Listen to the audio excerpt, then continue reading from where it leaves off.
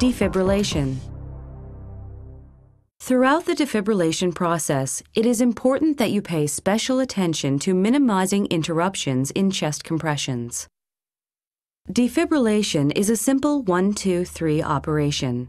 Step 1. Select Defib mode. Note that the defibrillation energy protocol for the ZOL-R series with rectilinear biphasic waveform is 120, 150, and 200 joules. The device will automatically start at 120 joules and increase the energy for each subsequent shock, unless your institution has configured it differently. ALS providers can change the energy setting manually by pressing the Energy Select button up or down. Step 2.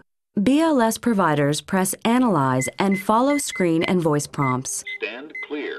ALS providers press Charge.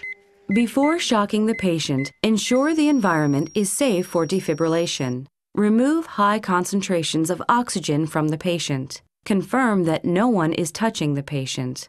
Look to make sure all persons are clear of the patient, the bed, and any equipment connected to the patient. Loudly warn all persons to stand clear. Step 3. Press the illuminated shock button. Clear.